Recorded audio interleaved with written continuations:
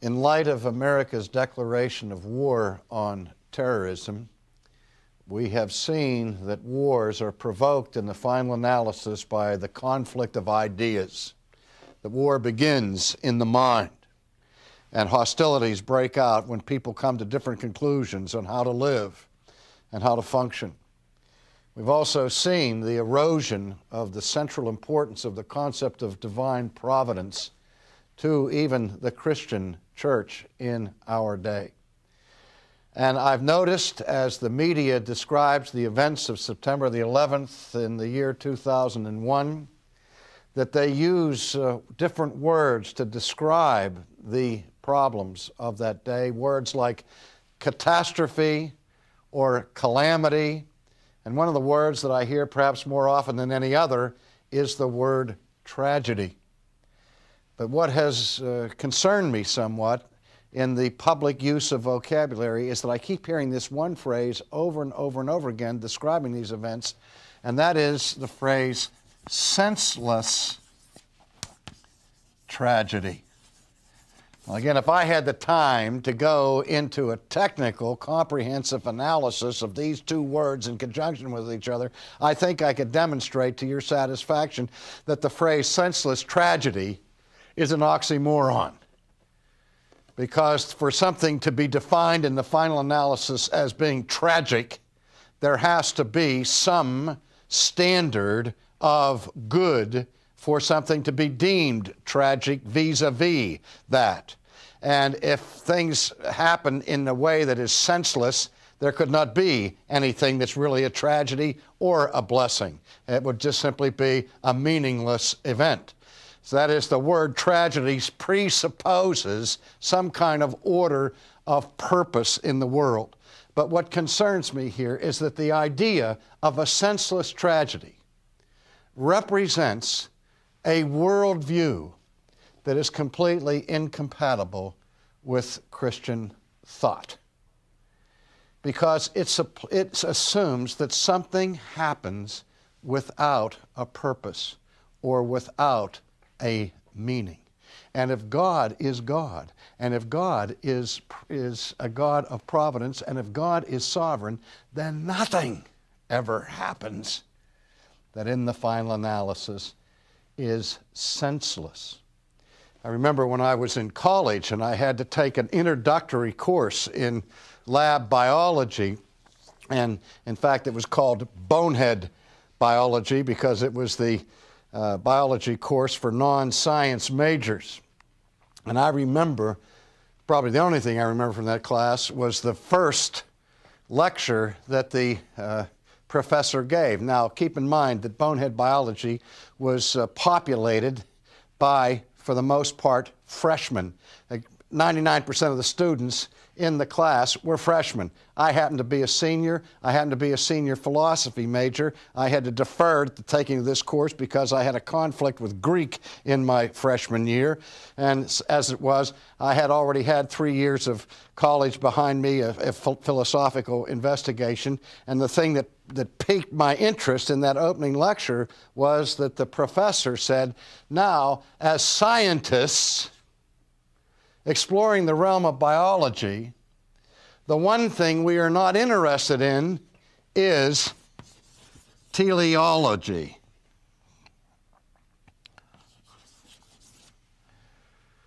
Which word comes from the Greek word telos, which means end, goal, or purpose. Now, one of the great quests of the history of philosophy is an investigation into the meaning and to the purpose of life and of human existence, and not only of human existence, but of animal existence, of flower existence, of the existence of rocks and everything else. That is, philosophy is profoundly interested in questions of purpose and meaning. And here I step into this freshman class on biology, and I'm told at the outset that questions of teleology are ruled out of bounds. And what I was hearing the professor say is that what you will learn from now on in the rest of this course will be meaningless. But what the professor was really saying is that we're going to limit our investigation to questions of how and what and where. But the one question that remains out of bounds is the question why. And yet when we return to the events of September the 11th, 2001, this is the question that burns in everybody's mind. Why did this happen? And particularly if one is a theist, and especially a Christian theist, we are asking the why question, the question, how could God allow this to happen? We're saying, why, God, did this come to pass? Because Christians do not allow for meaningless events to take place. Because at the heart of the Christian life and worldview is that everything in history has a purpose in the mind of Almighty God. That God is a purposive God. God is not chaotic. God does not play dice, as Albert Einstein once remarked. For everything, there is a purpose, including what we define as tragedies. But again, why this tragedy? Now, one of the things that took place in the early days of reflection about the events of September the 11th were comments from some well-known preachers, particularly Jerry Falwell, and with an assist from Pat Robertson. Falwell made the observation that the why for this tragedy was that this was God's act of judgment upon America for America's immorality, for abortion, and the destruction of the human family and other moral issues of our day. That created a firestorm of controversy, negative backlash, and even Christian commentators were quite vocal in their criticism of this assessment by Jerry Falwell, to the end that Falwell then publicly recanted his judgment, which was indeed a rush to judgment. Now let me say something. If somebody would say to me, why did this happen? What was God's purpose in all of this? The only honest answer I could give simply is, I don't know. I can't read God's mind. Now, if you ask me, was God involved? Yes, because I'm committed to the Christian doctrine of providence. I'm convinced that God was involved in this act, that it was according to God's purpose, but what the specific purpose of that God was involved in here, I have no idea. So I'm not to jump to the conclusion that God's purpose was to send judgment on America. But one of the things that disturbed me was how confident the commentators were that it was not an act of judgment. Let me say again, let me be very clear when I'm saying, I don't know that it was an act of judgment.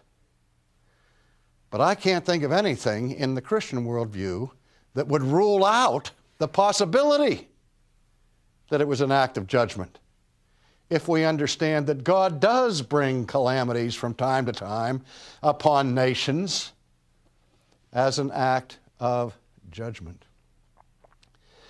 But to struggle with this question, not only of that particular event or that particular day, but the tragedies that befall people through the ages and every day in this world, this question, why, is raised. And let me turn your attention, at least briefly, to a discussion about this sort of question that Jesus had with his disciples. In the 9th chapter of the Gospel according to St. John, we read these words. Now, as Jesus passed by, he saw a man who was blind from birth. Now let me just stop right there. You're a mother, you carry your baby to term. You're excited in anticipation for the birth of this child. You're the father. And when the child is born, you soon discover that the baby is blind. Very few people respond to that with joy. Very few people would react to that experience as a visitation of divine blessing. In a word, the parents, in their disappointment, in all probability, would see that event, at least for them and for their child, as a personal tragedy. And certainly people would be inclined to ask the question, why, God, did you let this happen? And so now the disciples see a person who's a grown adult, and they know that that person was born blind and had suffered total blindness for many, many years. Now, if anything would seem senseless, it would be the experience of the man born blind. And so they come to Jesus and they say to him, Rabbi, who sinned, this man or his parents, that he was born blind? Who sinned? The man who was born blind or his parents? Which was it? Now, Jesus immediately recognizes that the question that is posed to him commits a logical fallacy, which we have a technical name for. It is called the fallacy of the false dilemma, or sometimes called the either-or philosophy. When a the either-or fallacy. That is, when a person reduces the possibility to two, and only two, when in fact there may be more possibilities. Now, there are situations where the possibilities can legitimately and rationally be reduced to two. There either is a God or there's not a God. There's no tertium quid there. There's no third alternative. It's one or the other. You're either going to die or you're not going to die. Can't be another alternative. But in this case, the disciples rushed to judgment and reduced the options to two when there was a third option they hadn't considered. And so Jesus, when he hears the question, stated this way, Rabbi, who sinned, this man or his parents, that he was born blind? Jesus said what? Neither.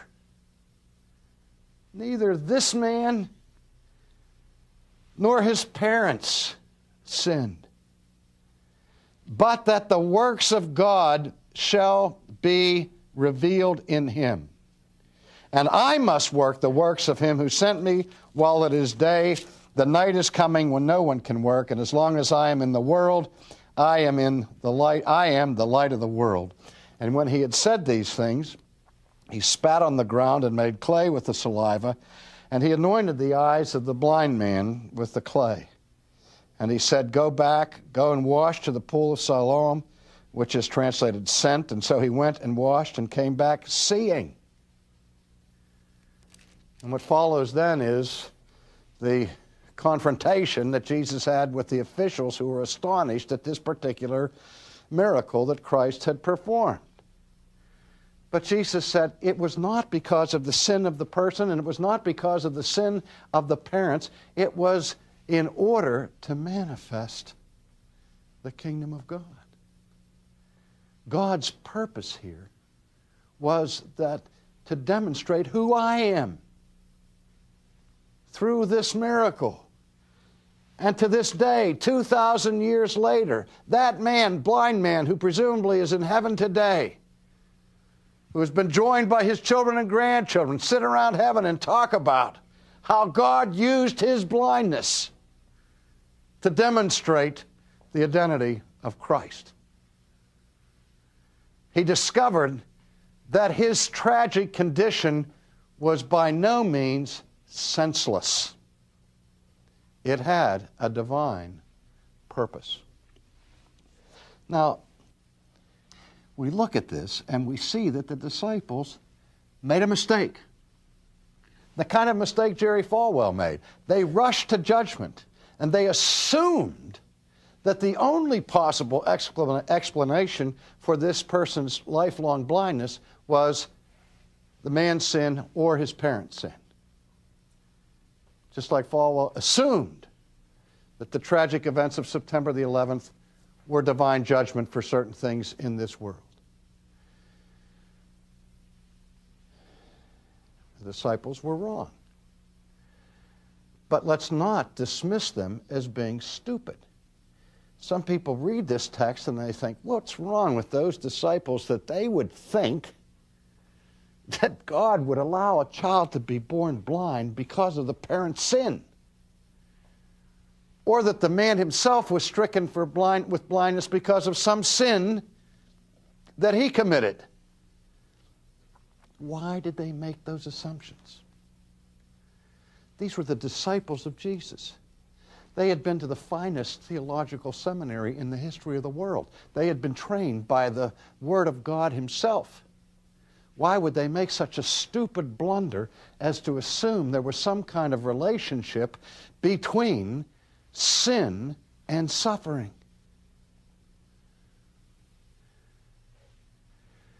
Because they knew the truth of God, that the ultimate reason for tragedy, the ultimate reason for suffering in this world is sin. Get rid of sin, you get rid of suffering. In heaven, there is no sin. In heaven, there are no tragedies. In heaven, there is no death.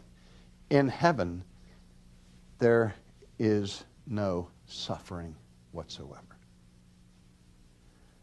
And so the disciples understood that there is a link in this world between sin and suffering, between evil and tragedy. But they made the mistake of assuming that the particular cause for this particular tragedy was a particular sin of some particular person. Had they read the book of Job carefully, they would have known better. Remember the misery of Job. How is it presented to us in this exquisitely insightful piece of wisdom literature that opens, as a drama opens, with the first act and the first scene, where Satan comes before God after he had walked to and fro on the earth, and he begins to mock God. And he says, look at all these people down here on earth, they're serving me. I'm the prince of this world. Nobody's paying any attention to you. God said, well, have you considered my servant Job?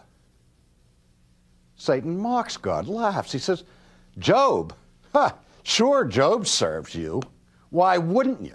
You've put a hedge around him. You've made him the richest man in all the world. All you've done is poured blessing upon blessing after blessing upon him. He knows where his bread is buttered. You take away that hedge and let me at him, and you'll hear Job curse God. And God said, okay, have at him. And all hell breaks loose on this righteous man who loses everything and is driven to abject misery, to sitting on a dunghill where his wife comes to him and says, Job, curse God and die.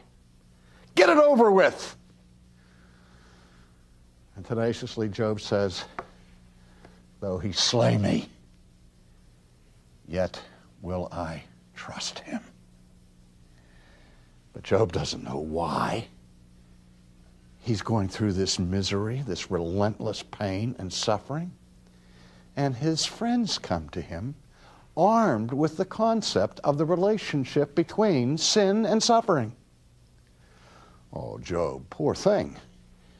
They come and say, what secret sin were you involved in? You must be the worst sinner of all time, since you're the worst sufferer of all time. There must be an equation between your sinfulness and your guilt.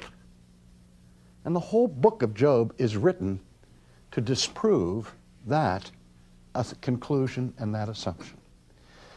Because the purpose of Job's suffering had absolutely nothing whatsoever to do with his personal guilt. But again, even his friends who made that assumption made it because they did understand that there were times in history where God does visit judgment on people and afflict them with pain and suffering as a execution of justice. David, 7 days on his face, sackcloth and ashes, praying that God will spare the life of the baby born by Bathsheba. After the prophet Nathan had informed David that God was going to take the life of that child in judgment. And David still pled with God for a whole week, spare the baby. And God took the child as judgment upon David. You can't spend 10 minutes reading the Old Testament scriptures without seeing the God of Israel inflicting judgment on people because of sin. The error, you see, of the disciples and the error of Job's friend was assuming that in every situation there's a direct correlation between sin and judgment. What was Paul's sin that caused him to have the thorn in the flesh? That thorn was given to him for his own sanctification, to manifest the goodness of God, to have Paul rely constantly on divine grace. My grace is sufficient for you, Paul. There are many reasons why God visits his people with what we call the tragedy, without its being a direct judgment on sin, though at times it is. And again, the bottom line of this encounter of Jesus and the disciples is don't rush to judgment. That because this man was born blind, it was because he was being judged by God, or that his parents were being judged by God. Neither one was the case. That's why I say, if you ask me why this happened, the only honest answer I can give you is, I don't know. But I must add this. The bottom line assumption of anybody who believes in the God of Christianity and the God of providence is that ultimately, there are no tragedies. No tragedies for the people of God. Because God has promised by himself that all things that happen in this world, all pain, all suffering, all tragedies are but for a moment. And that God works in and through those events for the good of those who endure them. That's why the apostle said, the pain, the suffering, the affliction that we bear in this world isn't worthy to be compared, isn't worthy to be mentioned in the same breath with the glory and the blessedness that God has stored up for his people. Tragedy for the Christian is temporary, never permanent.